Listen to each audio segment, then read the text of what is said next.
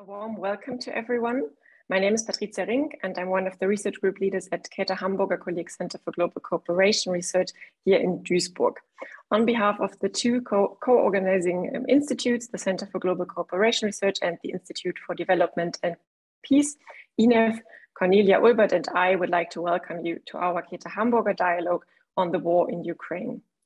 We are very grateful that our four speakers, David Kament, Oksana Hus, Tamara Matsenyuk, and Siddharth Tripathi, as well as our moderator, Andreas Zumach, accepted our invitation, and we are very happy that you have all joined our webinar. I'm sure everybody is following the news and is up to date as to what's happening in Ukraine, so I don't need to say much about this, but I would like to give you a brief overview of what we're going to discuss today. As you all know, Russia's war of aggression against Ukraine is a terrible tragedy that is causing untold human suffering and destruction. The military invasion has been going on for a month now and has already cost thousands of lives on both sides, wounded many more, caused massive destruction in Ukraine, and forced millions of people to leave everything behind and flee their homes. The war has immense costs and consequences. Of course, first and foremost, as in every war, for the people directly affected, who lose their lives or their loved ones, their homes and dreams, whose futures are disrupted or destroyed. And as in every other war, it is important to keep in mind that it impacts people differently. Many women and children were forced to flee. Men aged 18 to 60 years are not allowed to flee and seek safety outside Ukraine. Not everybody may be able to flee in the first place, maybe because they're old or sick or disabled or need to take care of others who cannot flee. Pregnant women had to give birth in underground stations or were bombed in maternity wards. There are first reports of women being raped by soldiers. Journalists have been particularly targeted. They have been abducted or killed. And there have been reports that indicate that the situation is particularly dangerous for LGBTQI minorities. And then there were many reports of African students and other people of color who were hindered from fleeing. It is clear that Ukraine's future is in danger, although Ukrainians are bravely defending their country. And looking beyond the situation in Ukraine, it is also clear that the war has massive consequences on the rest of the world. Russia has become a full dictatorship, and apart from the economic impact of the sanctions, the situation is becoming even more dangerous for dissenters, journalists, critical academics, activists, and minority groups due to the government's increasingly hard crackdown. Thousands of people have already fled Russia as a consequence, and many people have ended up in prison. Europe has seen the biggest humanitarian crisis since the end of the Second World War. Russia's war of aggression is an attack on international law, on the European peace order, and the rules-based international order. Of course, people in Eastern Europe in particular are worried about a further escalation of the situation.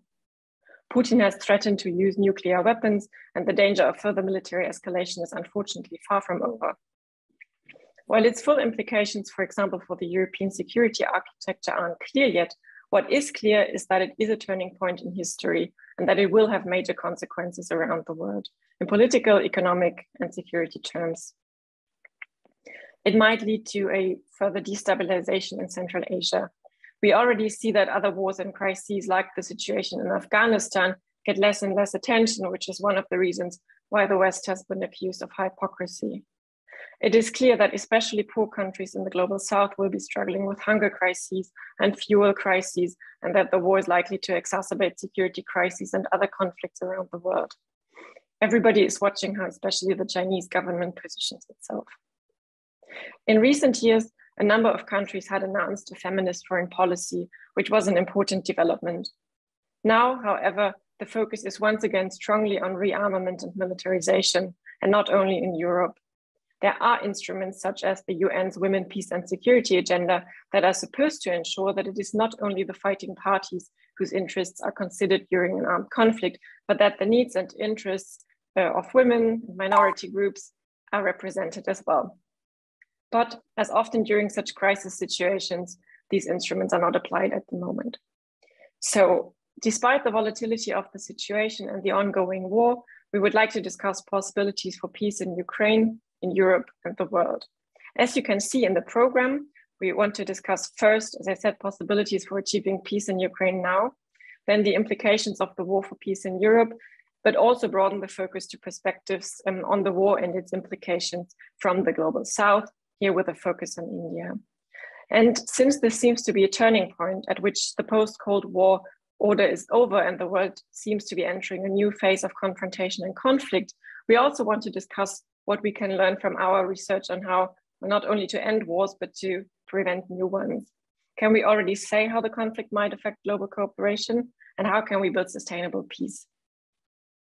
We are pleased to welcome a panel of experts from around the world, from Ukraine and Germany, from Canada and India, who will discuss the consequences of the war from different academic perspectives and positionalities, and will try to point to possible ways forward.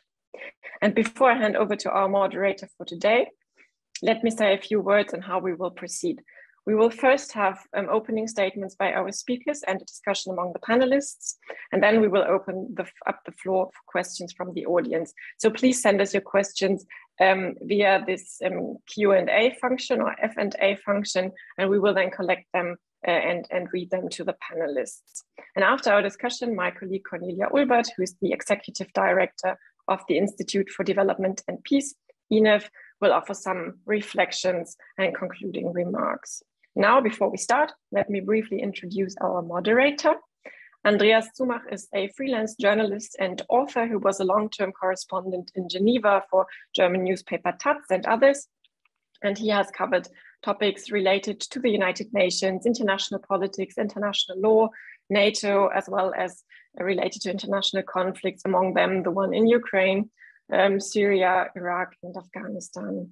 Andreas Zumach moderated another Käte Hamburger dialogue for us last year on the failed intervention in Afghanistan. We are very happy to welcome you back to the center, even though the occasion is, again, a very sad one. Andreas, the floor is yours. Thank you very much, Patricia, and thank you very much for having the honor to moderate this panel of very, very distinguished speakers. Let me just introduce them briefly in the order of their introductory remarks. First is Professor Dr. David Carmont. He is a Canadian citizen and he is a former fellow of the Käte Hamburger Kolleg.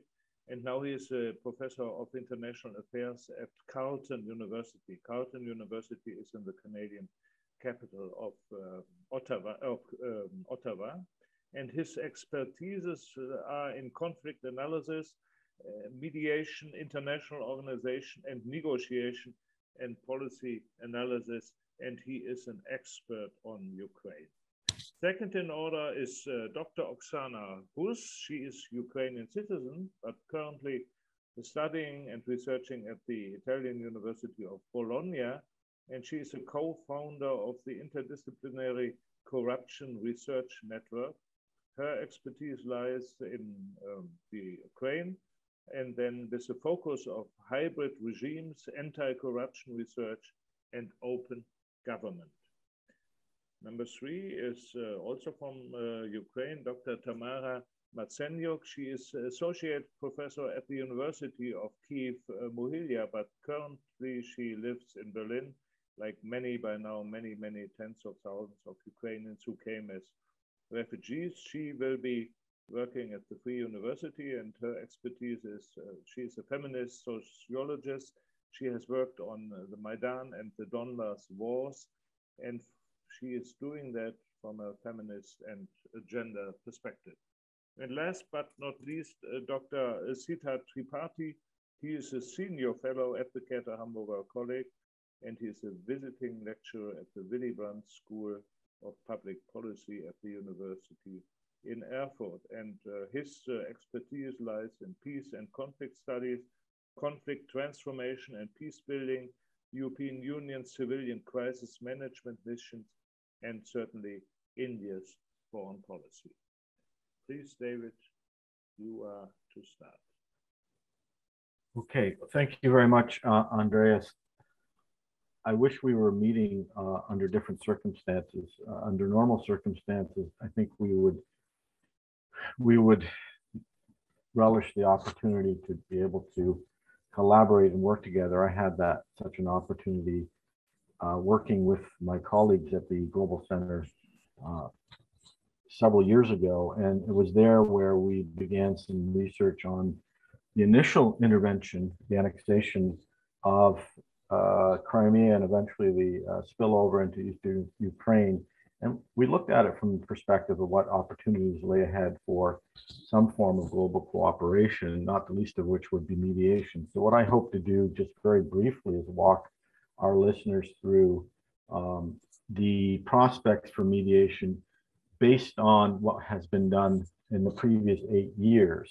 And I think there's reason to believe that if the prospects are good, and right now they are not looking very good, that mediation has a place in resolving this conflict. I say that because I think there's an institutional process in place. There's keen interest among some of the players, at least on the Western side of the equation, to engage in dialogue. There has a historical precedent there in the form of both French and German interventions along the way. So what I hope to do very briefly in the time allotted to me is just walk you through some of the evidence from the past and then reflect briefly on the prospects for mediating this conflict down the road. I think it's fair to say that right now the prospects of any kind of peaceful resolution of this conflict is looking fairly bleak, but nevertheless we have to at least consider any opportunity, a window of opportunity, no matter how small. So when we look at the past evidence, in particular the mediation efforts in Crimea and then Eastern Ukraine, we see that, quite frankly, there was a paucity of mediation efforts in Crimea, in large part because of the preemptive nature of Russia's annexation of the Crimea region, which gave third parties very little time to actually engage in dialogue between the Ukraine proper and the Russian side. Nevertheless, there were several efforts undertaken, both from within Ukraine as well as more regionally. Various individuals, including Secretary of State Kerry, as well as his counterpart in Russia, Lavrov, as well as the, at the time, the minister, not President Poroshenko, was involved, as was the OSCE and Angela Merkel. All these efforts to convince Russia to withdraw its forces or come to some kind of settlement regarding some claims to territory that were making failed. They, in fact, failed to reverse the course of direction in that particular instance, despite the accusations that the referendum that would subsequently take place was illegal. There was no constitutional provision for it. And really what it came down to was the lack of time, but also a willingness, I think, to engage the Crimean people in a dialogue on what the opportunities and solutions might be to staying within Ukraine proper. There were a number of possible compromises available, including some claim that Russia might make over Sevastopol or some claim that Ukraine might make over the northern sub-regions, but these weren't taken seriously. So as a result, we don't have much of a precedent to draw on from the Crimea example. But it's when we look at the Donbass where things began to heat up, and more specifically, the conflict became incredibly more violent and bloody, that we see a much more concerted effort on the part of third parties to attempt to find a solution, a common ground between the warring factions. Now, it's important at this point to point out that Russia wasn't claiming any direct intervention in Donbass. So this was kind of a recognition that the people that were fighting in the Donbass were proxy representatives of Russia proper. And this made the efforts to resolve the conflict in the Donbass even more difficult, because what was lacking here was some direct linkage between the actions of the Russian government and the proxy parties that were engaging in violence in Eastern Ukraine proper. So there was, in essence, support from Russia to the separatist movements within Eastern Ukraine on the one hand, while at the same time further Western involvement to arm Ukraine and eventually make it more capable to provide some significant military opposition to that increasing Russian presence in Eastern Ukraine. Within the sort of escalatory process, we see a number of significant mediation efforts taking place. We see the initial establishment of the trilateral contact group, which comprised Russia, Ukraine, and the OSCE taking the lead on a number of significant dialogues, not the least of which would be the Minsk I and then the subsequent Minsk II agreements. I'll briefly separate those two out in a moment. We also see some more concerted effort on the part of various Western representatives, most notably American representatives who were engaging in dialogue with their counterparts on the Russian side. Essentially, what we see now is an enlarging of the conflict in which the key parties to this conflict are no longer localized, but not even regionalized, but also internationalized. And this ultimately would lead to a decrease in reduction in the prospects for long-lasting peace and stability. So we have the OSCE mission, which is a special monitoring mission, engaging with parties at all levels. Essentially, its job was to gather information and report on the security situation. It wasn't really in a position to interpose or impose a solution on the parties, but really to provide a fact-finding capacity so that culpability and responsibility could be assigned. This was important in the sense that there were terms of an agreement in the Minsk II that would be very specific in terms of what the obligations of the warring factions were. So let's turn very briefly to those Minsk I and Minsk II protocols. Given the time constraint, I'll just basically point out the distinction between the two. Initially, the Minsk I protocol that was introduced was really an effort to get the two sides to agree on some basic fundamental principles of warfighting. For example, improving the humanitarian situation, and eventually creating a political solution which may be in accordance with Ukrainian law, withdrawing of illegal armed groups, withdrawing military equipment and so on, and even designated mercenaries and such. But Minsk II went further because what was quickly observable on the ground was that large and heavy weapons were being used by both sides, and there was no provision for withdrawing those weapons to a safe area that they could not inflict harm on the opposing side. Keep in mind that approximately 14,000 people were killed in this conflict up to 2021, with an estimated 1,000 civilians killed over that 8-year period. So this is not an insignificant effort on the part of the OSCE to introduce some degree of verifiable culpability. Minsk II went much further, and it was at this point we see the emergence of the Normandy format, which carried through almost in a de facto sense right through to 2022, where France and Germany, being the key players, along with Russia and Ukraine, were in constant dialogue.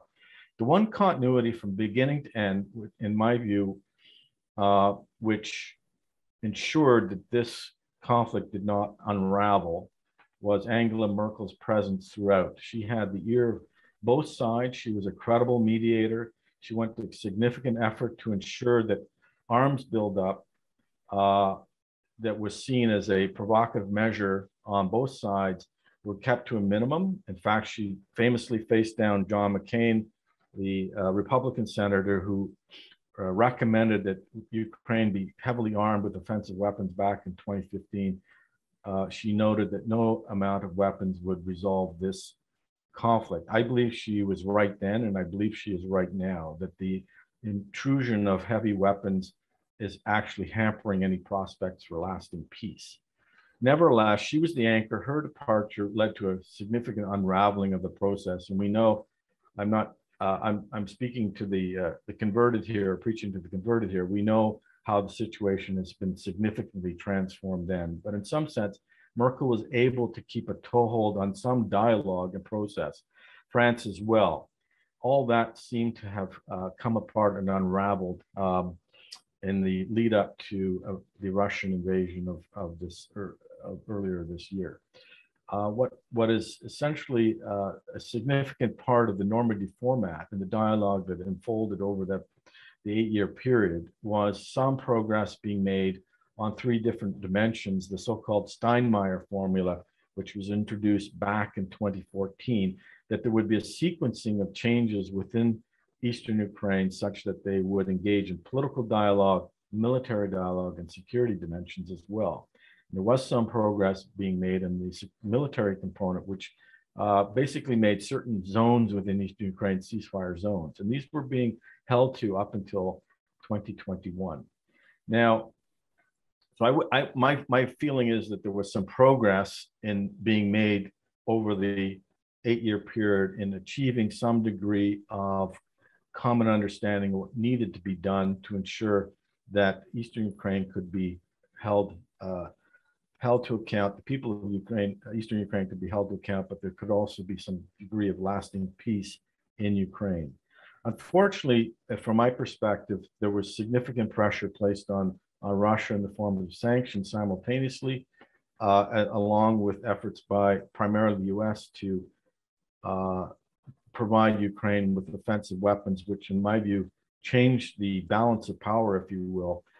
Whether you agree that Russia was provoked into taking a preemptive attack on Russia, or you believe that this attack was unwarranted, we have to grapple with the fact that neither party was fully committed to a lasting settlement and peace. By then, when you have both the United States and Russia facing off against each other, the prospects for lasting peace and settlement are fairly limited. So what do we take away from this particular crisis in terms of mediation? Well, what we're facing here is a significant challenge in terms of what I would characterize as a gray zone conflict, in which the actual confrontation between the major powers is not taking place in the form of formal warfare or war fighting. We have economic warfare directed by both sides against the opposing factions, as opposed to the individuals responsible for the war itself. So we have a threshold of culpability that is difficult to determine and specify.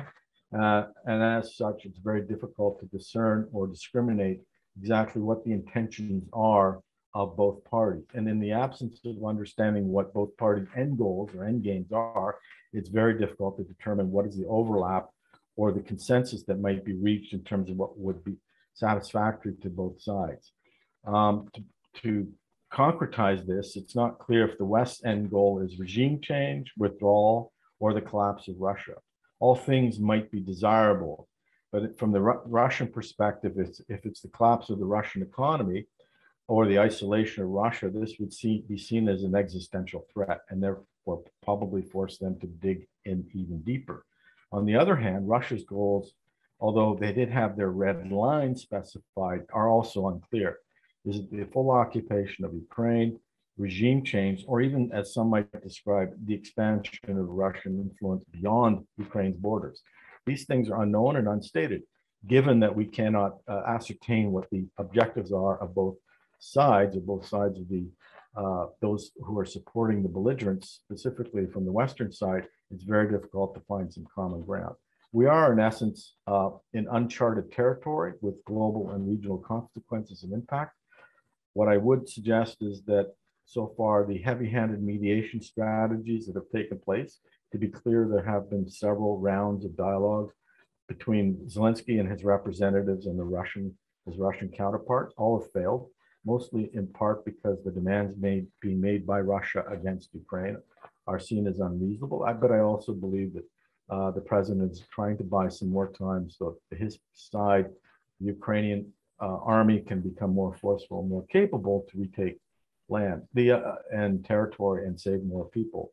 So we have a heavy-handed mediation strategy, threats in the form of taking Vladimir Putin to the International Criminal Court, increasing arms flows, and sanctions. All these are what I would call negative factors that will probably entrench the Russian position even further until such time Russia is no longer capable of conducting the war in the way it sees fit.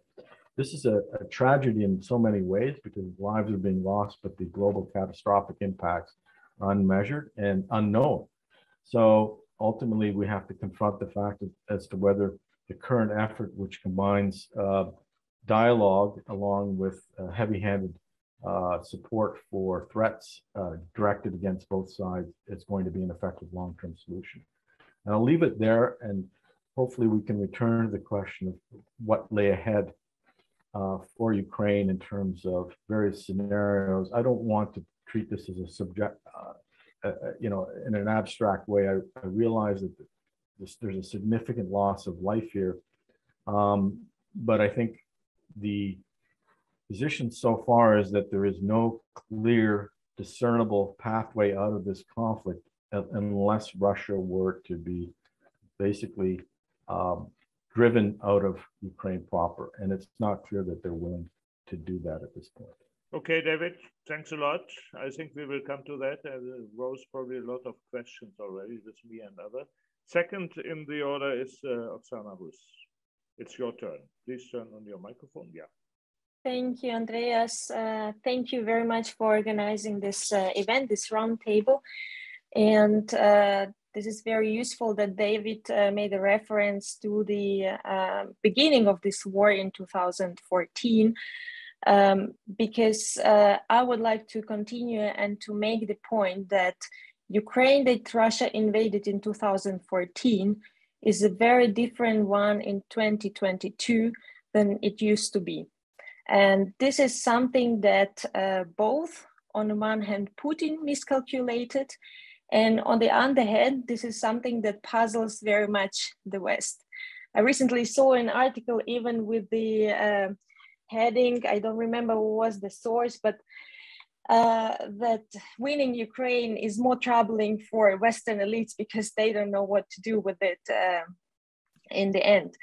And why is that? Because this is questioning many, like the winning Ukraine now or the resilient Ukraine. We cannot say it won already, but the resilient Ukraine in this very war.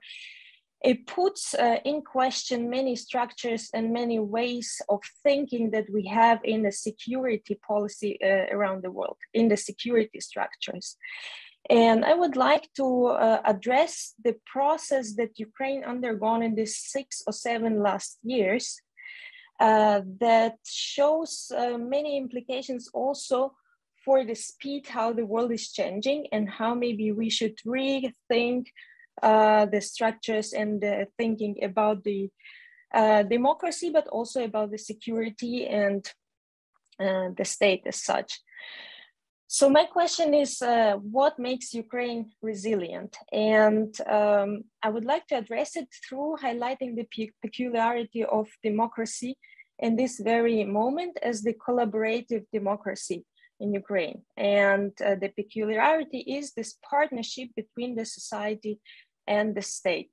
So Ukraine undergone in the last 6 years very comprehensive reforms, and usually liberal democracies that have rigid and fixed developed democratic institutions, they cannot even imagine the speed of reforms that is possible in such a transitioning state as Ukraine. And this is why these reforms are quite underestimated, and then they are not reflected in the quantitative measurements that are there yet. In the same time, these reforms, they've been accompanied by increasing civic duty, the feeling of the ownership in the society, and readiness to protest. So these are the studies, research done by Olha Onuch, Henry Hale, Kulikov, that I very much recommend, and I have no time to address now, but they've done fascinating research about the identity of Ukrainians that has been changing in the recent years, and showed that exactly this trends of increasing civic duty and the readiness to protest, it's on the 7 years high right now. So that was a really bad moment to invade in Ukraine, and not considering all these trends.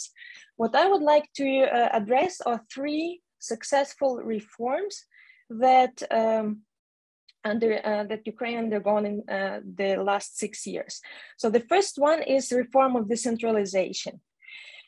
On the one hand, in Ukraine had been all the units on the local level, they've been restructured and created new administrative units, amalgamated hromadas, which the purpose of this reform was to increase efficiency in providing administrative services. In the same time, these hromadas, they increased political and fiscal independence. In the same time, again, the open government initiatives, they became very much popular on the local level. So what means we have the situation where local level gets more political possibilities to decide, more finance, and in the same time, through open government initiatives or citizen participation and transparency initiatives, there is increasing communication with the citizens about what they want, what they can. And there is a lot of collaboration in providing and initiating improvements on the local level. Just as an example, almost 1/3 of Hromadas introduced participatory budgeting, which means that citizens, they got a share of the local budget that they can spend for the projects they vote for, and they also participate in the implementation of this project, which is quite difficult to imagine even for such a post-communist state with all the legacy from Soviet times as Russia. This is what makes Ukraine very different in these terms and what improved the quality of democracy in the very last years. How does it help now in the war? So the war is fought very much on the local level, and we have different, so usually in Ukraine, they are speaking of 3 different clusters of Hromadas.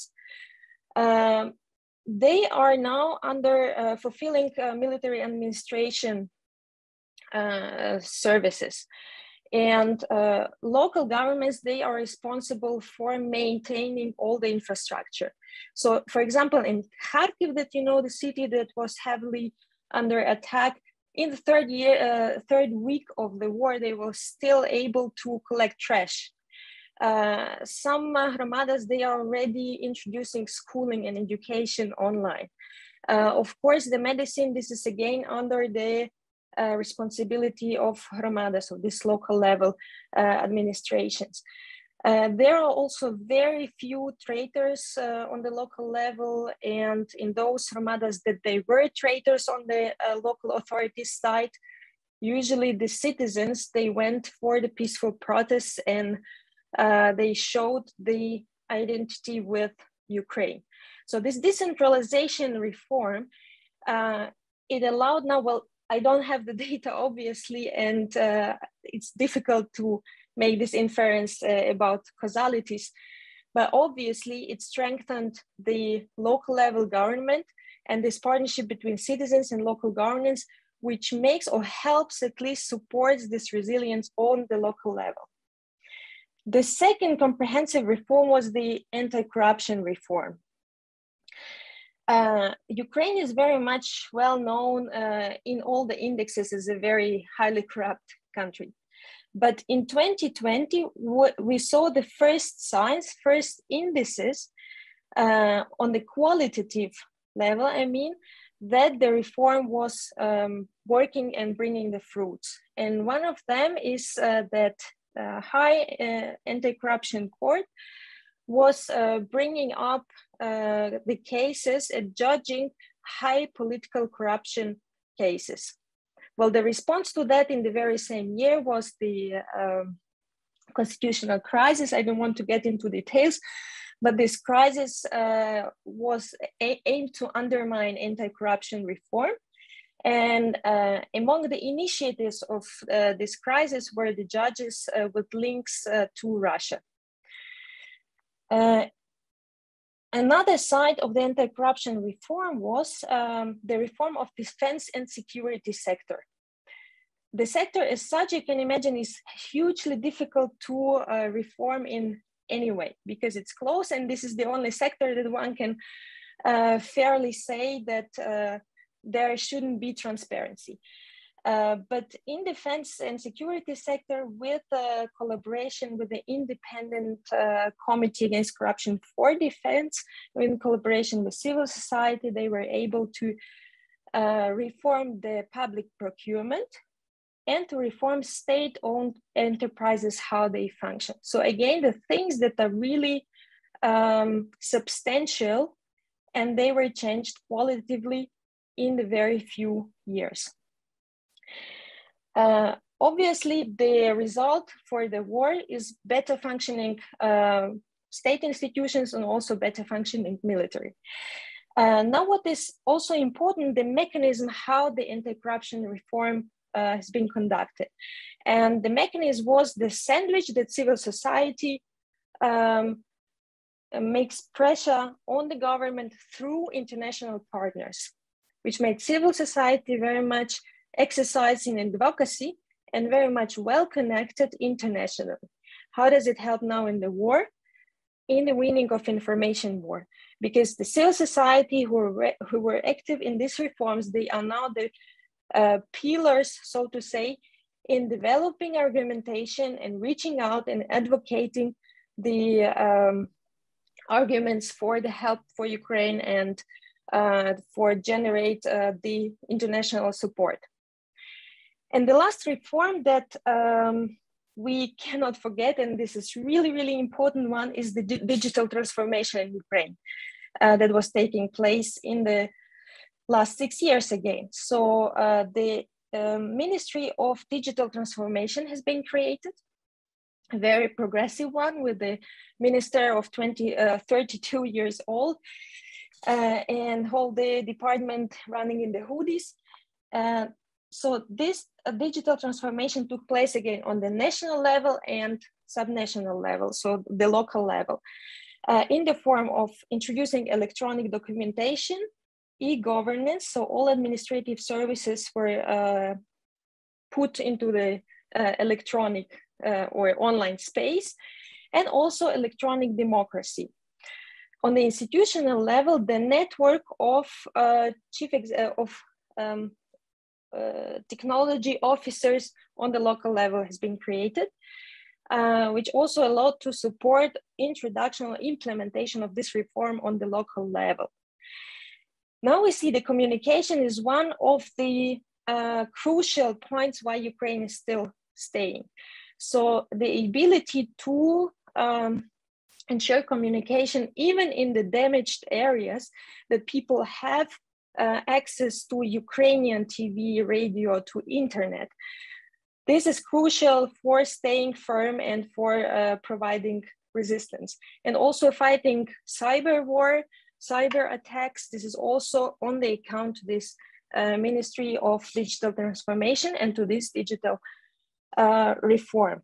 In the same time, this electronic or online widespread online services, they allow for the country to function on the daily basis even in this difficult situation. So I know personally many Ukrainians who went already abroad, they continue to work for their companies, for their firms, online kids, they are having online schooling. So this makes a difference not only actually to the Ukraine in 2014, but it makes the difference how the world is functioning and makes evident how the different ways of resilience are important.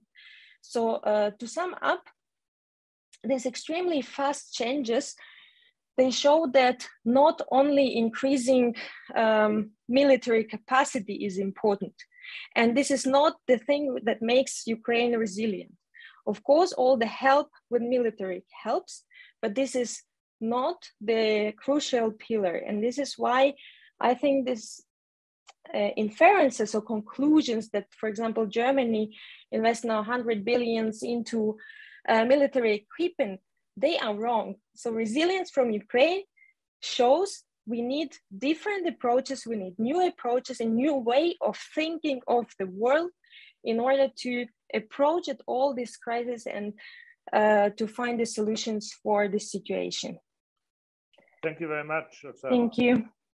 And Tamara is next, please.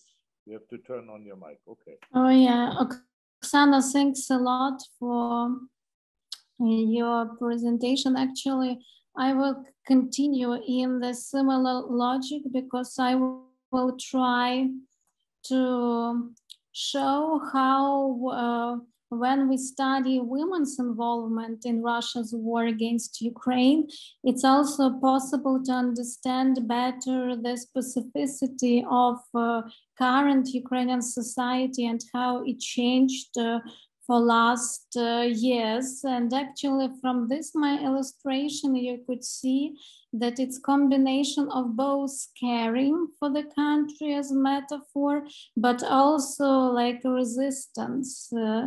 And I want to start with the results of a representative poll that was conducted by InfoSapiens for the British Research Agency around a couple of weeks ago. And we could see that 67% of people are ready to personally participate in the armed resistance to end the Russian occupation of Ukraine. And among them, of course, men are more, but still more than half of women are ready to participate in the arms. It could perceived as a very actually a surprising result, because very often women, through like more feminist perspective, are perceived as those who appeal for peace, who are ready for peace. But actually, as we could see later, women are ready to resist, and they are doing this. Actually, as Oksana also tried to show in her presentation, for Ukrainian society, resistance and changes are not new thing. And as a result, and during Euromaidan protests in 2013-14, Ukrainian women, they managed to challenge traditional gender roles as those who are doing caretaking and as victims of conflict, and reclaimed visibility, recognition, and respect as those who are making revolution and who are volunteers. And when war in Donbass started, women also joined front lines as volunteers, journalists, medical staff, and military. And actually, I was from 2015 together with research team of sociologists. We did a large sociological study called Invisible Battalion. And it's about women in armed forces, especially on combat positions that before were forbidden for women. And because our heroines, they were eager to fight for their labor rights in armed forces, actually we manage and we succeed in successful integration of women in armed forces, especially on combat positions. Also, we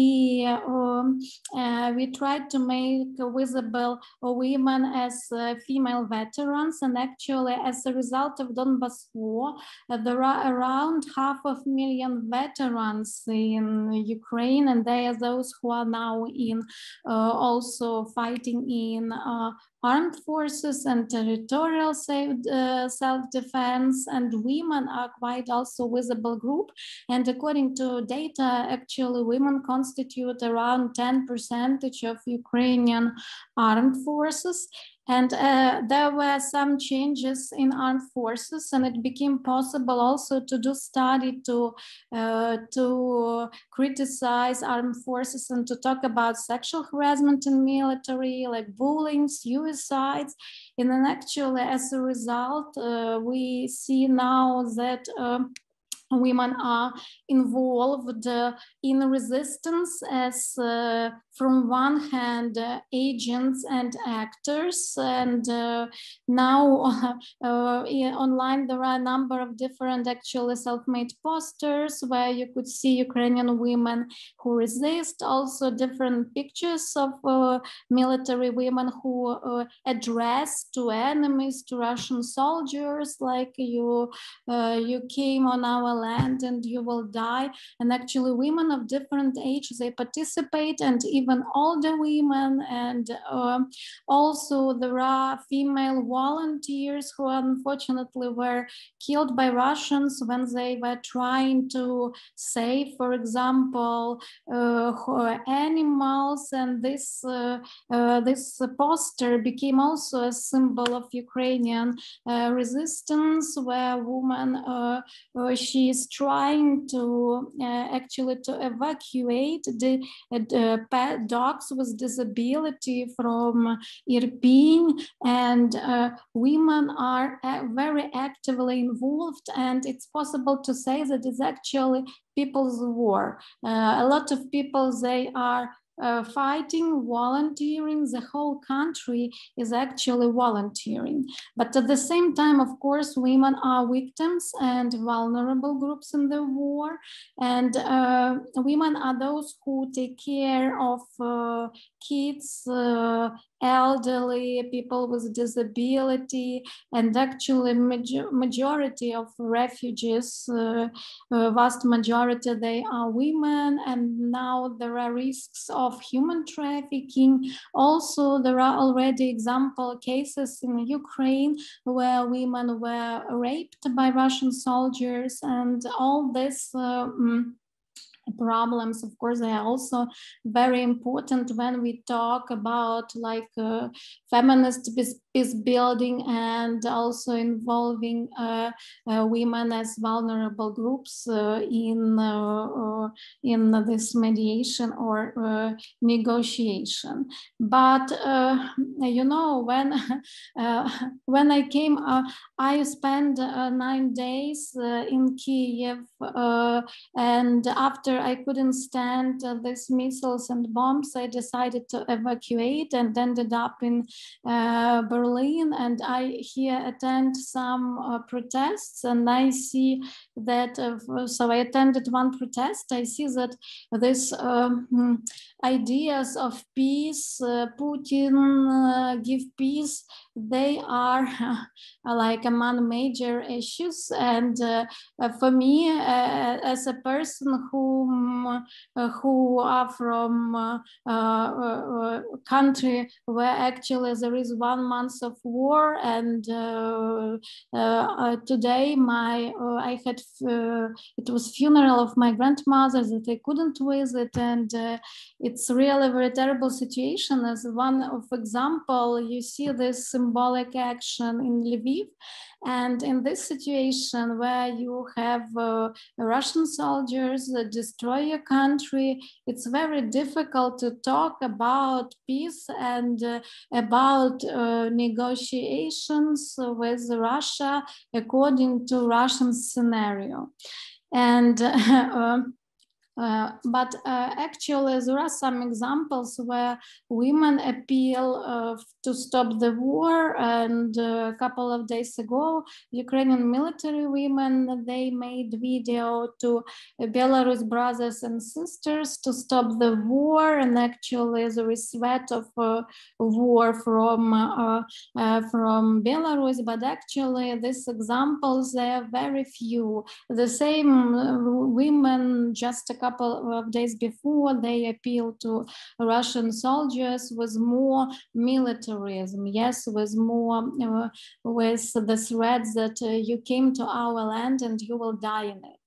And I just want to finish with symbolism, because in the situation where a man, you know, there is this hashtag close the sky, and actually in Kiev, from my personal experience, I would say that in Kiev, it would be possible to stay if not missiles and bombs. And this shelter the sky notion was in the situation when it's not supported by NATO, we have this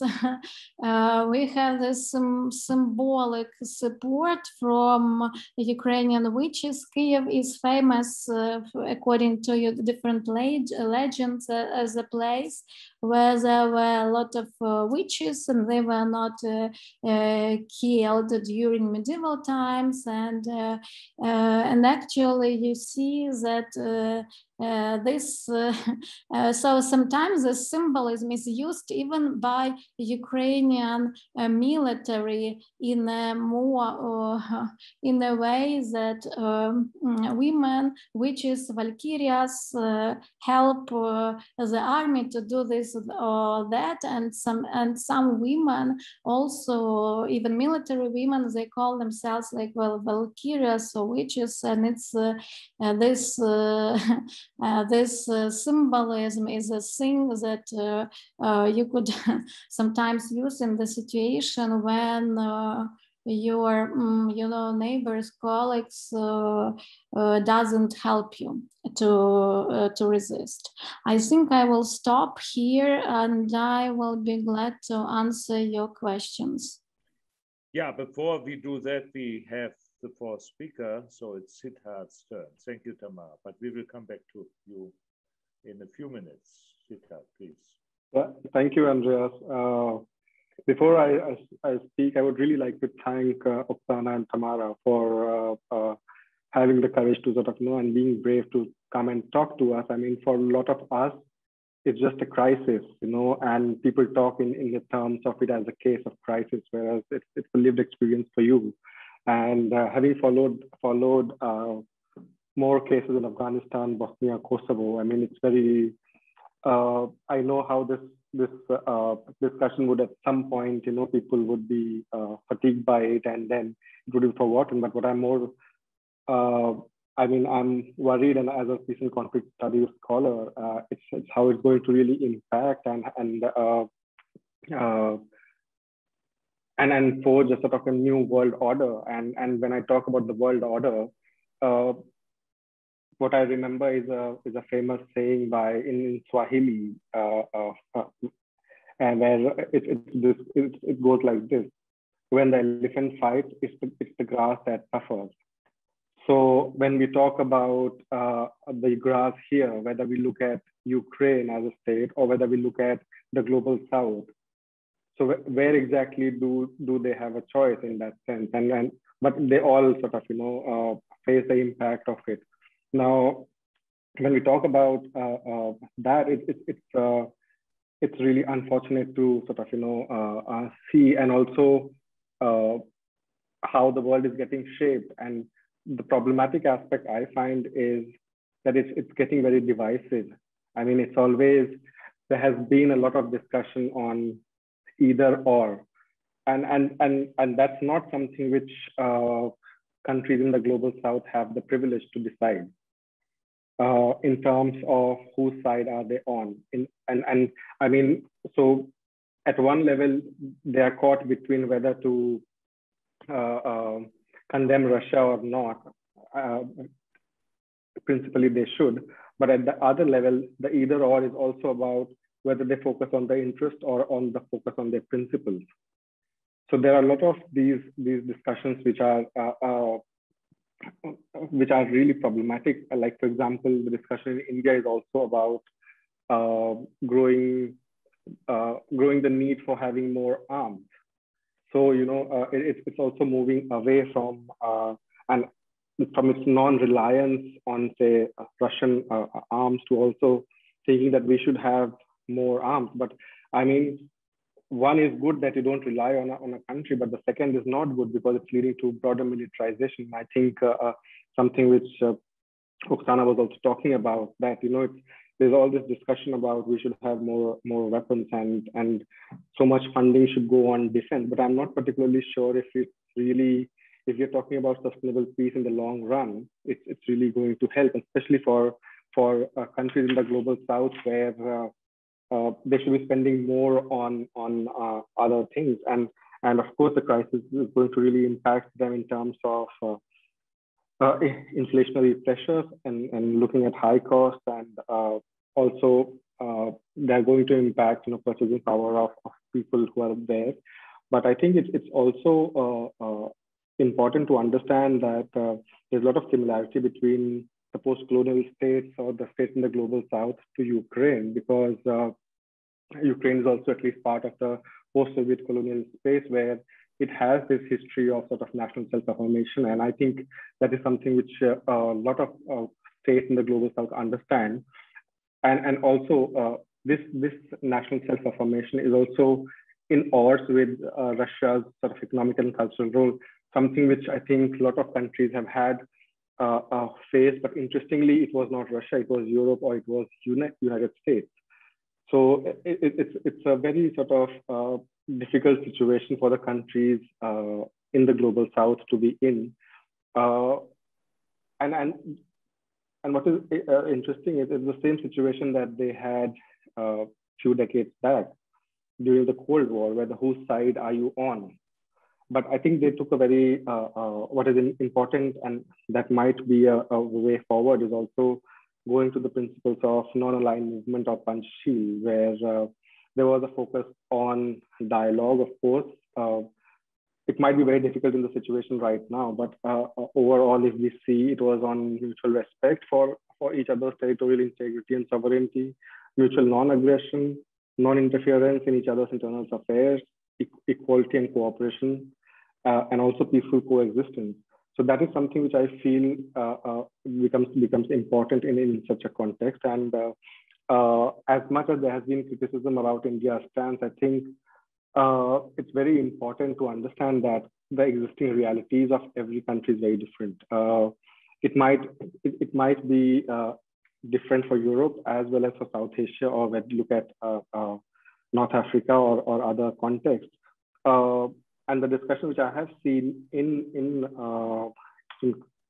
especially in India, was that Russia is not our problem. Russia is West's problem. And NATO is not our problem. NATO is Russia's problem. What is the problem if we talk about in the context of India? It is, we have Afghanistan where Taliban is in power. We have Pakistan, we have China with whom we had war, and with also Pakistan. So these are, I think, things that make it very, very difficult, even though if you look at the abstention, or at least on the UN resolution, even though it abstained, but I think the point makes very clear all the discussion, all the arguments that India has made, that it nowhere supports what Russia has done, even though it did not take the name, because I think it has never happened that we've done that. But there was a very clear sort of understanding of it. But it also exposes sort of the fault lines that exist in the West, and also and how it's going to be able to cooperate with other countries. I mean, countries in the global South do have their doubts. If West cannot really come to rescue Ukraine, how are they going to come to rescue us? So what do we do then? That's, I think, a very big question for a lot of countries. But also another point I wanted to mention was, and going back to the point of either or, when we have also looked at the discussion on how the media has actually sort of looked at the entire sort of conflict here, and how much importance has been given, and also exposing sort of the hypocrisy which exists in the West. And in terms of when we looked at the recent developments in Afghanistan, it already seems that has been forgotten. And if we go back further, and my fear is that might also happen to Ukraine. So what we are not looking at the broad questions. We have been just sort of looking at these issues, I think, in isolation. So how do we sort of go beyond that? It is something one needs to sort of consider. I would stop that. Thank you. Yeah, thank you very much, Siddharth. First question to the four of you. Is there anything you want to react to, something you have heard from one of the other three? If this is not the case, I will address a question to each of you. We are running later than we planned because everybody was longer than we had planned, but I think this is very okay because I think it was very interesting for the overall audience what all of you had to say. So please be with us. My first question goes back to David. You have described why all the diplomatic efforts since 2014 failed. My question to you is, was it only because more or less both sides did not implement what had been agreed, or are there also loopholes and discrepancies in the Minsk agreements, especially the question, for instance, what should be the order of events in implementation, regional elections in the Donbass, or first departure of all Russian Green men and other kind of support. And the other issue, which I understand is a big obstacle, whether if there is any kind of future special status of Donbass agreed upon, should Donbass then have a veto power over, foreign policy decisions of the government in Kiev. So isn't it also true that there are some things that have been not resolved or left open, both in Minsk I and Minsk II, and also in the Steinmeier formula, which both sides could interpret their way? David.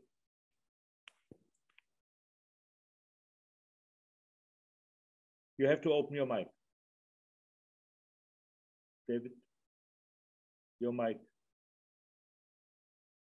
David, your microphone. Yeah, I'm trying. So yeah, the moderator, I think we were flipping back and forth. So this is the million-dollar question. How did we get from what was essentially a frozen conflict with the prospect for long-term stability, absent large-scale violence? I mean, not to dismiss 14,000 dead, but it was a localized conflict in which one could argue that absent Crimea, which is a slightly different set of problems, absent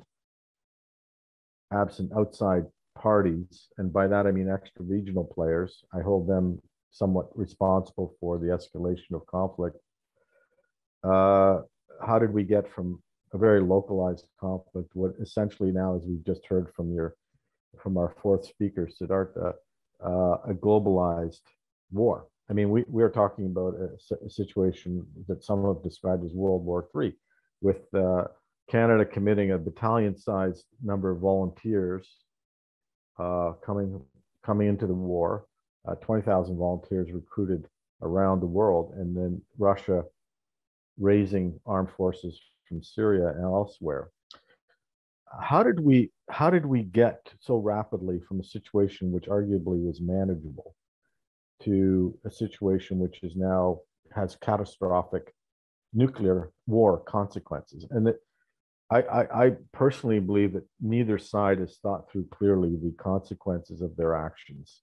On the one hand, we have obviously Russia's, I think, ill-advised effort to control the future, if you will, the political, social, political future of Ukraine. I think clearly overestimating the linkages that Russia had with so-called ethnic brethren or diaspora in Ukraine proper, beyond simply the controlled territory of Crimea and eastern Ukraine on the one hand, and on the other hand, a miscalculation from the West that Russia would be easily deterred once it saw the looming threat of economic warfare sitting at its doorstep. Neither side, in other words, is willing to back down. And what we have to understand, I think, is that the actions of both sides are responsible for getting us where we are. Well, it's easy and convenient to suggest that Putin walked away from Minsk II. I think there was also some unwillingness on the part of the West, in particular Zelensky, who during the Normandy talks, the most recent one being the most significant talks during the Normandy format, took place in 2019, in which he and Macron and Merkel and Putin sat down and talked through the three areas that they should focus on: political, economic, and military, or sorry, security, political, and military. And there was some agreement, some consensus on securing certain zones free of large-scale fire and warfare. But where they could not budge, neither side was really willing to recognize the political agreement that would be necessary in terms of how to sequence in recognition of autonomous parties within eastern Ukraine. And whether, I'm not a mind reader, whether Putin saw this as a signal that there was really no sincere effort on the part of the West. One has to remember that Donald Trump was being impeached at this time. So he was essentially absent from this discussion. And that was a clear signal for Macron and Merkel to move in and take charge and responsibility for the dialogue. And they were making progress. Unfortunately, we had a series of,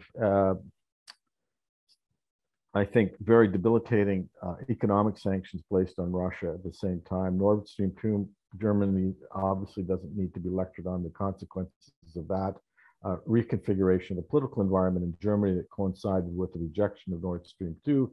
All these things converge to make the conditions ripe for Russia to see the writing on the wall that whatever it wanted to obtain from Russia, from Ukraine, was no longer going to be able to be produced through a peaceful dialogue. And for whatever you may believe, I think Russia saw the opportunity for a preemptive invasion of Ukraine, given that the likelihood of Ukraine being more favorable or predisposed to a political solution was reducing and changing with time. So I like to think that we can put all this on Putin's doorstep, but I think that we, reflecting on what has happened over the course of the last 6 months since Biden was elected, there has to be some responsibility borne by the West, in particular the United States, for getting us where we are. I don't think they thought through the sincerity and the importance of a constructive dialogue.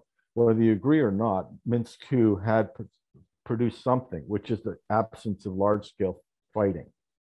And that's significant. Whether you agree that a frozen conflict is the best future for Ukraine, it's far preferable than where we are now.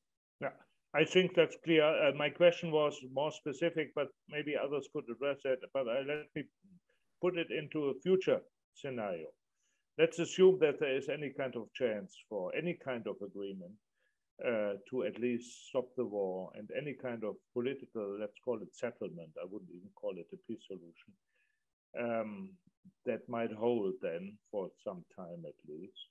Is it foreseeable that if there is any special status agreed upon for those territories that are currently under Russian occupation, like Crimea, or under Russian control, that this special status could involve any kind of veto power of these special areas over what the Kiev central government might do or might not do in the future? This is my question, because we are all asking ourselves, I mean, if you are of the position, as some of you might be, that Putin is going to the end and will not shy away from what he declared his maximum demands, and that there is no chance whatsoever for any kind of settlement, then this question is answered. But if you do believe there must be some possibility, I would put this question also to the others, especially to Tamara and Oksana, whether you find this possible. But let me, before you start, Oksana, come with another question to you also.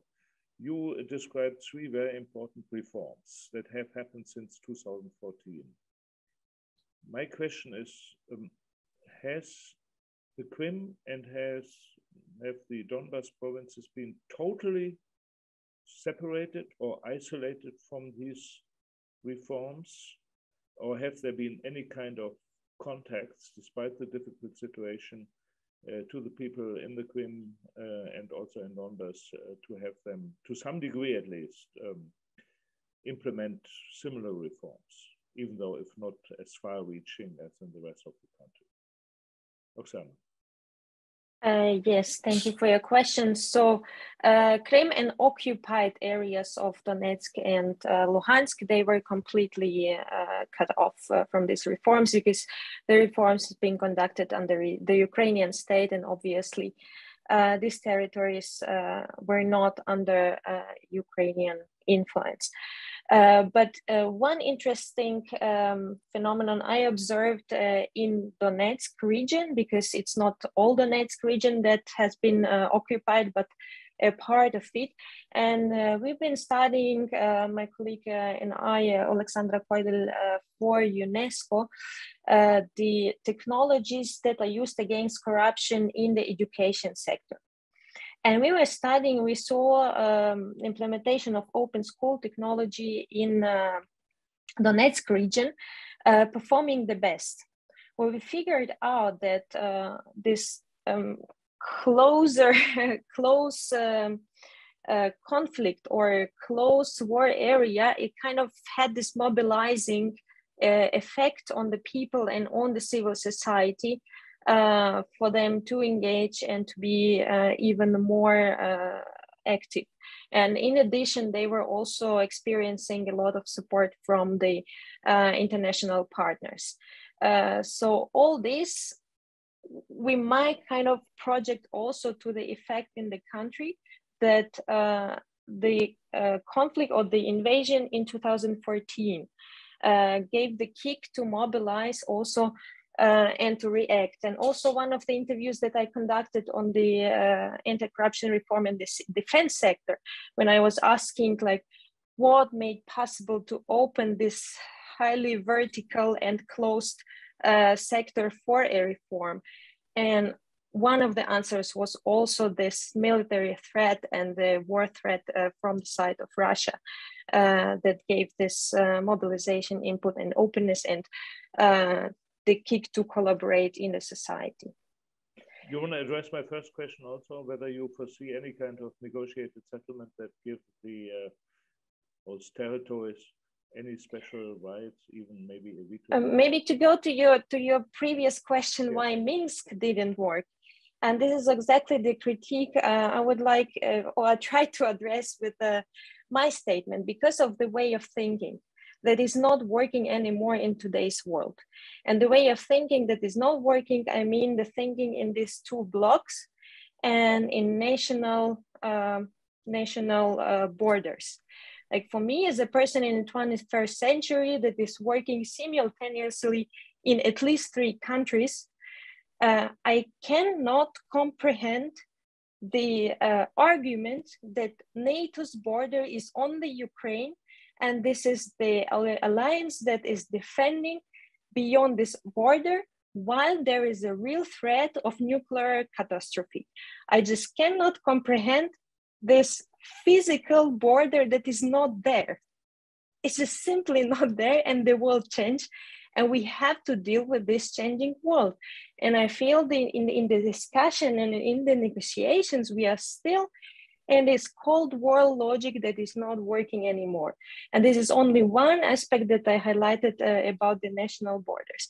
Another aspect is the West is all the time trying to figure out the logic behind Putin's actions and the rationality behind them. Well, the invasion in 2014, I agree, we might interpret there some logic in it, some rationality. But with the full-scale invasion we see now, it just doesn't fit in the logic of the NATO, that NATO came to the, expanded to the east, and now Putin is reacting because he is threatened. Putin shows very obviously that he believes in what he says in the propaganda, and he wants to vanish Ukrainian statehood and Ukrainian identity from the earth. Why so ever? Is it crazy mind? Is it some imperialism? Whatsoever, but this is not the ratio that people in the NATO are trying to figure out. And the third point is, if we even go with the argument that Putin is threatened by the expansion of NATO to the east, then I would like to point out that Russia expanded to the West in the economic warfare through strategic corruption well before the summit in 2008. And cases like lobby by Schroeder, cases like political finance for populist political parties, money laundering by politically exposed persons, all the networks that have been created between the West, according to the double standards, and Russia, this is for me the sign that Russia expanded influence to the West well before NATO did at least some vague steps, or this is another discussion. I believe these are not even the steps, because you have to be one, you need to be kind of, the country has to be wanted to be in NATO, right? To express the will to be in NATO, while Russia is imposing the influence to the countries. And this is just the difference in the worldviews and in the approaches that we have to account for. We will not probably not be able to discuss this point, but to your second point, if you say that these are the goals of Putin as you described them, if that is the fact, do you see then any room for any kind of settlement? Not at costs of Ukraine. Okay, Tamara, your answer to this question? You have to open your mic. You agree with Oksana's analysis? I agree with Oksana, and I want to answer. There is one question directed to me, as I see, Please. and it's about female body as suffering during conflict. And the Victoria says that now with this visuality that is created in Ukraine for 1 month of war, there is difference. And I would say yes, actually. Even I have studies on Euromaidan protests and Donbass war, and from this visuality, you could see how really Ukraine was a symbol of suffering woman, and Russia as like symbol of masculinity, violent masculinity, Putin, whatever. And it was much more on victimization and suffering. But now, as far as I said, women actively participate in resistance in different types. And so you see that those who create these images, they react in a bit other way. In a more courage way, you see more militarized women together with militarized men as a symbol of resistance. But it's because actually for this last, from Euromaidan protests, society changed, and women managed to become more active also in armed forces and in participation in military actions. Okay, let me ask one last question to Sita before we turn to those questions put forward in the chat. Sita, to my reception, you were very, very diplomatic. So let me ask you a blunt question. As somebody from the Global South, would you argue that the sanctions, the economic sanctions Western countries handed down now against Russia, which have a lot of support in the West here, especially with those people who say we could not do anything militarily, but would you say they are wrong because they have so catastrophic consequences for many people in the South because of food prices exploding? There's no more wheat, neither from Ukraine and probably also not from Russia in the future. Or how would you discuss the sanctions? That's very interesting, Andreas. I mean, it's not about being diplomatic. It's being, having a different perspective where I don't believe in either or, whereas I believe in and. So, it's about doing things together rather than being divided into this or that. That's, I think, a very Western sort of understanding. Whereas, I mean, if we really look at alternatives, I think it's always about, taking everyone and everyone's considerations in mind. Having said that, when you're talking about sanction, I think it also depends on whose perspective are we talking about. And I mean, exactly. I mean, and when we talk about people in the Global South, I mean, the argument that we give is that as much as, the West is trying to impose sanctions and everything, I mean, is it not double standards that is being talked at here? So I think that's something which similar logic was also used in Iraq war or others, but did we also do that at that particular point? So it's just about, I mean, and a lot of the countries, I mean, none of them have said that what Russia has done is right, but they are also saying that, like, for example, I can talk about India. They say that, I mean, we need oil. India's third net import of oil. How are we going? Where do we sort of, how do we manage that? And with the population like that, and also when we look at, so that is mostly sort of, in terms of our energy needs, but also in terms of our own security as such.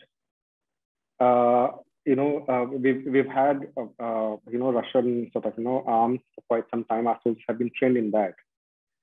So if China, and then we've had problematic sort of, even very recently, we've had these problems with China. Will West or will European countries come to stand and say, okay, we are going to do that? No.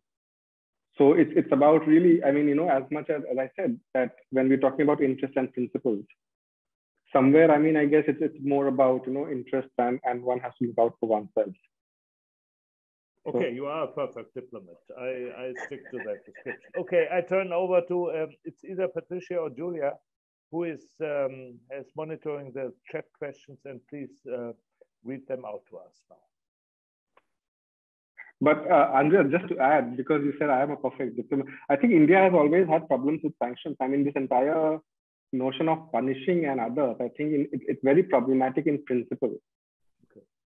So yeah, I think that might be a bit more clear idea, I guess. Julia. Great. First, thank you to the audience for all the questions, and thank you to David, who is very diligently answering them already through the Q&A function in the background before I can even post them to the rest of the panel.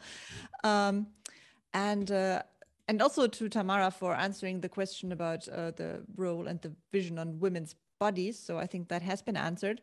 But one question that is, I think, not only occupying Nina's mind is what we can do apart from helping Ukrainian refugees here to contribute to peace, and what can individuals do, what can research centers do, and that is probably also connected to the question by Masha, who asks what we can do in order to put pressure on our own governments to focus on possible aspects of de-escalation and to include appropriate peace researchers and professionals. This is being addressed to Oksana and Tamara? I think it's generally to the whole panel. Okay, who wants to go first? Try that second question, Tamara, if you don't mind. Let's say women first. Tamara and then David. Tamara. Sure. Oh yeah, thanks a lot. I saw it was question what academic community and real scholars could do.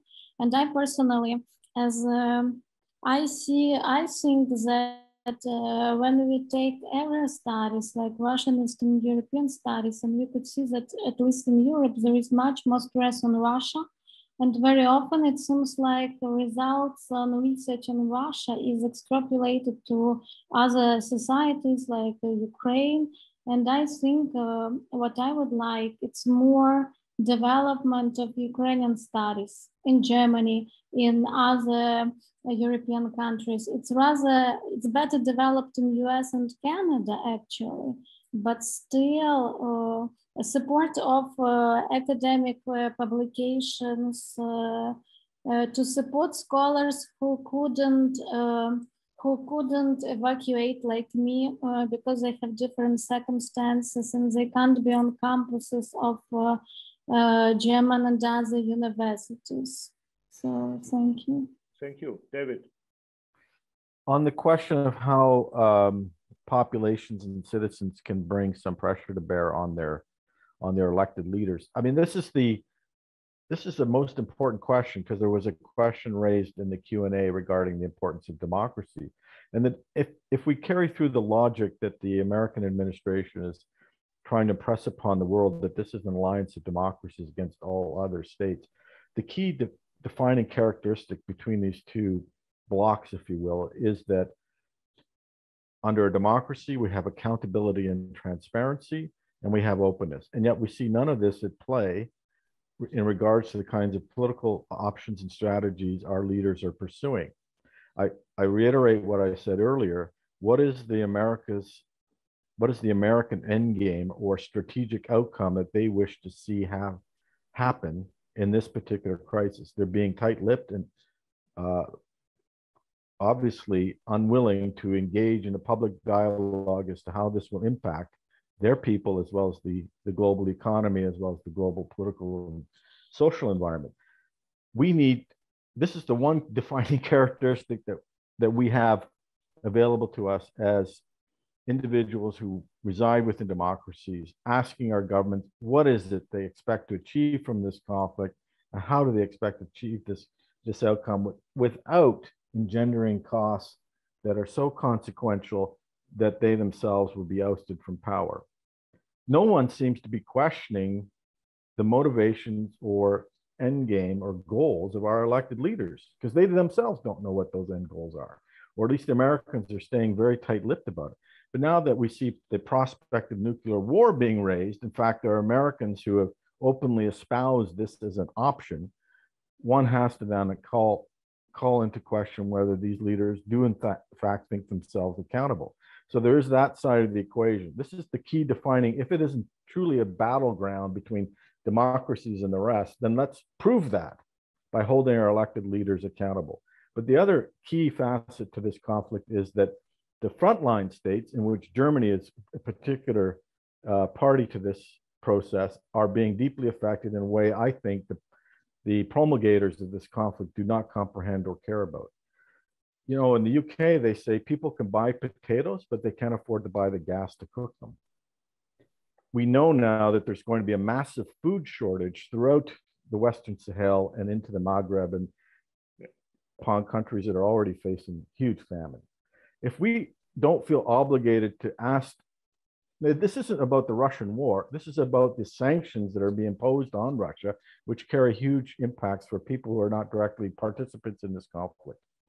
So I think it's incumbent upon us to begin asking these questions. But how much longer can that be sustained before these economies themselves are compromising the entitlements of the populations that they are responsible for? I would ask people living in Germany, what is the situation there? How much more can you sustain before inflation hits such a level that the people there are facing dire consequences? We haven't reached, yeah. So I think there's going to be something that's going to evolve out of this, whether it's positive or negative. One has to begin pressuring our governments to behave in a responsible way.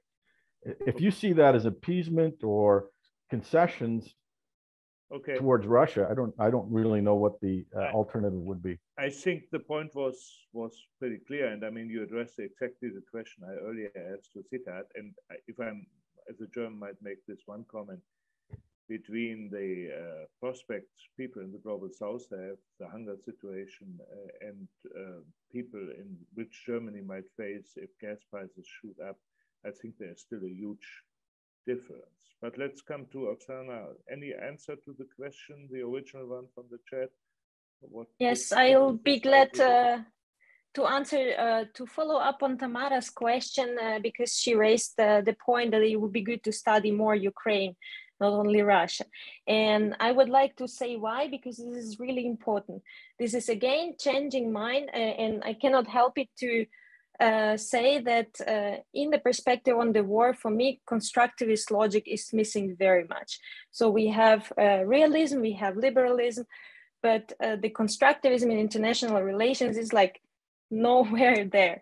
And this is exactly the point, to looking into the country, what does it mean also Ukraine? Because Ukraine is barely there also in the discussion, for example, that you are having with David about mediation and solutions.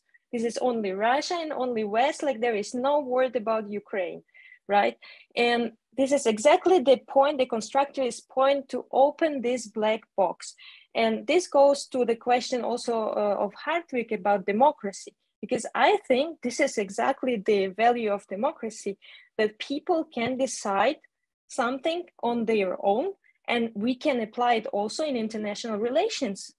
Why are we ignoring this principle in international relations, taking the voice from Ukraine to decide on its own? And what Ukraine needs is weapons to protect themselves. If NATO is not coming, then at least support to protect themselves. And why it's important? Why is there? I see there are a couple of questions. There might be an option to leave Donbass or Crimea to Russia. This is not an option. I'll tell you why. Because this is not the goal of Putin to keep Donbass or Crimea. Well, he wants to wipe out Ukraine from the face of earth and to undermine democratic values and European values. And not only values, I don't know, is it an option or not to go further to the east? But anyway, this is clear, and Mariupol is showing to us that if Ukraine will surrender a piece of the territory, then people will be prosecuted, they will be sent to Russia, or like in the Second World War to some gulag, they will be wiped out from the earth. And this is just not an option for Ukraine, because either the army protects now the country, or then Russians will kill them. And there is nothing rational about it. That's very clear now, your position, but let me just ask you, the consequence might be that this war might go on for quite a long time, always in the hope that the Ukrainian forces might win it. But during this time, there will be many, many, many, many, many more victims. Even if we will remain in this elite thinking, right? And even if a thought experiment, we go and think of a possible freedom, possible, I don't know, frozening the conflict, if you wish.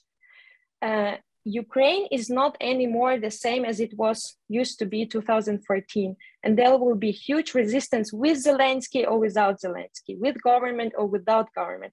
And this will go into the bloody guerrilla war that will not finish soon.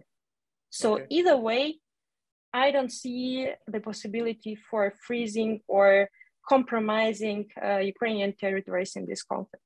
Very clear position. Julia and Patricia, do we have time for some more from the chat or do we have to close? You decide. I would probably, if that is okay with everybody, suggest to ask Cornelia for her comments. But if there are any important questions that the panelists would still feel urged to answer, then obviously I don't want to prevent you from that. But otherwise, that would be my suggestion. Thank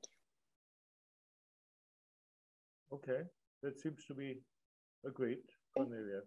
Okay, so maybe I'm starting a new round of discussions now with my comments, because first of all, thank you very much to all of you. I think it was very informative and very, very important to have the different views, because I think in Germany we're somehow stuck, or in Europe we're somehow stuck with our perspective.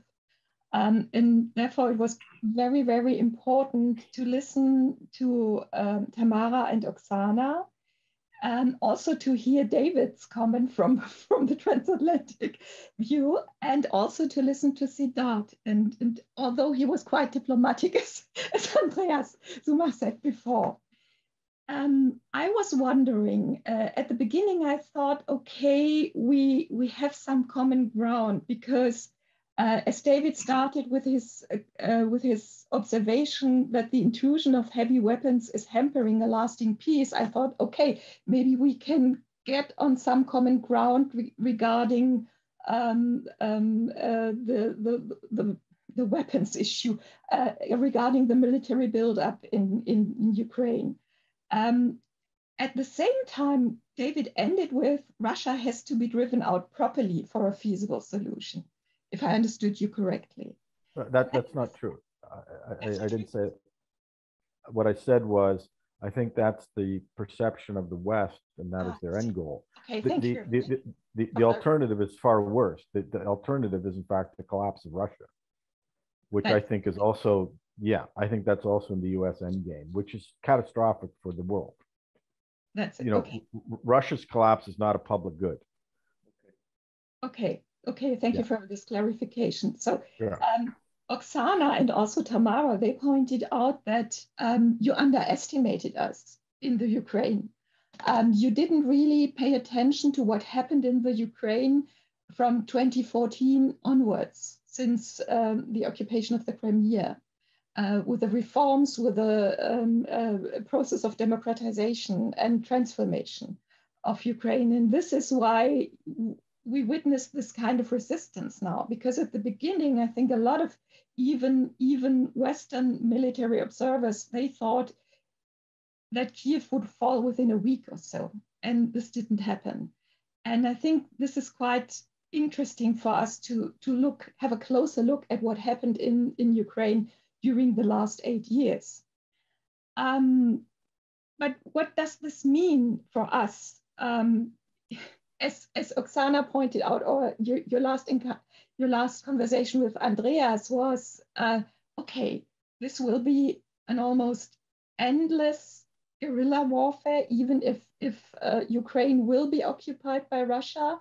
It will be another, as some Western observer already pointed out, another Afghanistan for Russia when they try to really invade or take Ukraine.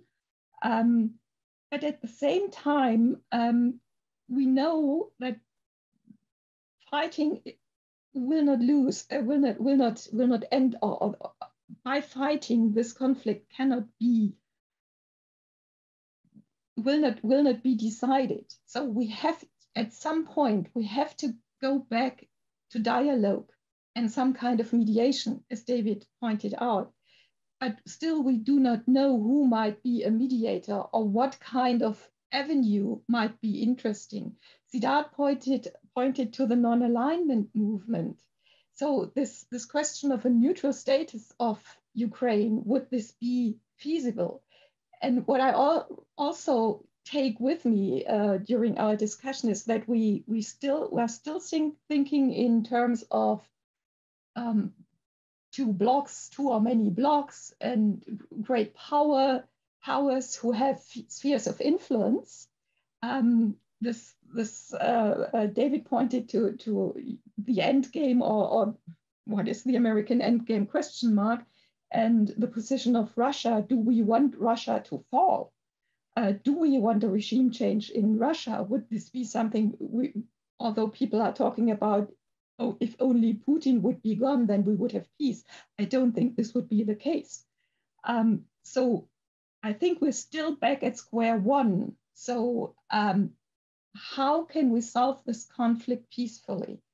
By mediation, by making concessions, by thinking about what status could Ukraine have, also from a global perspective. And this is something I would think states like India should join the conversation. I do know this is not your problem. This is a European problem, but still countries like India, they do have a tradition, they do have some ideas or might have some visions of a new world order, because China couldn't be that kind of broker that India hopefully might be, or any other country might be. So I think we should also think about how can a dialogue start about ending this conflict peacefully, because as we were talking now, military buildup, endless fighting, nobody would win in the end. So, but Oksana, I will give the last word to you. You raised your hand. I would like to second what you said.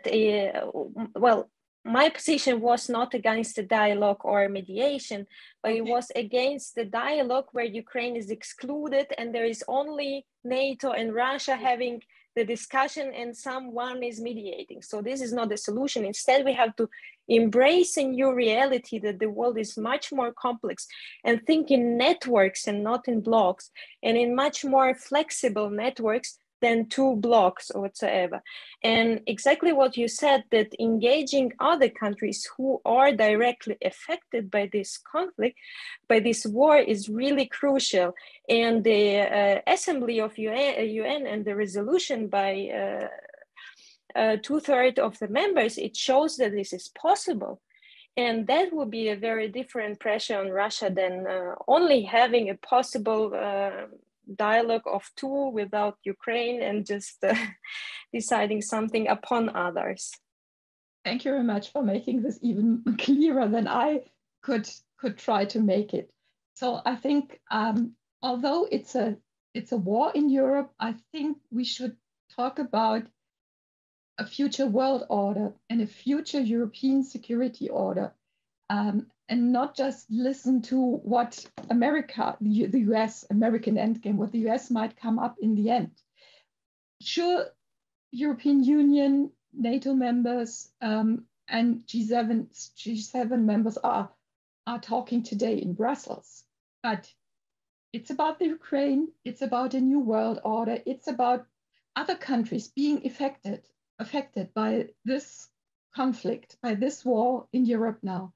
And I think we should also ask other countries to join us at the negotiation table and come up with ideas how to solve this conflict. Okay, I feel very much tempted yet to continue the discussion for another hour. I would react to Oksana and would challenge that a little bit. given the very fact that the Ukrainian president, like never before in the history I can remember, has managed in the last 4 weeks to really climb the stage of the world and bring the Ukrainian message to nearly every NATO parliament, to other parliaments. So, and if you see how the Ukrainian ambassador in Berlin is since weeks influencing the debate, I think we are de facto long beyond the situation that NATO and Russia are negotiating over the head of Ukraine. The big issue is that what some Ukrainians and the government are demanding or expecting or hoping from NATO to do is something NATO countries still are hesitating from, air zone, etc. But I think this is for another debate. I think we have to. I mean, I don't know. You are the masters of ceremony here. The word was still 6 o'clock. I'm open, but I don't know how you handle that. Yes, thank you very much. Maybe we will call it, well, in a day. We could go on for hours and hours, obviously. I mean, maybe that's what we should do, have another discussion. But for now, yeah, I would like to thank you all very much, to our moderator, to our panelists, and Cornelia for your comments. I found this incredibly helpful and enlightening, and I hope we all stay in touch and continue these discussions. And again, special thanks to Tamara and Oksana. But yeah, you joined us here. It's particularly difficult for you, and thank you. Thank you so much. Okay. Thank you.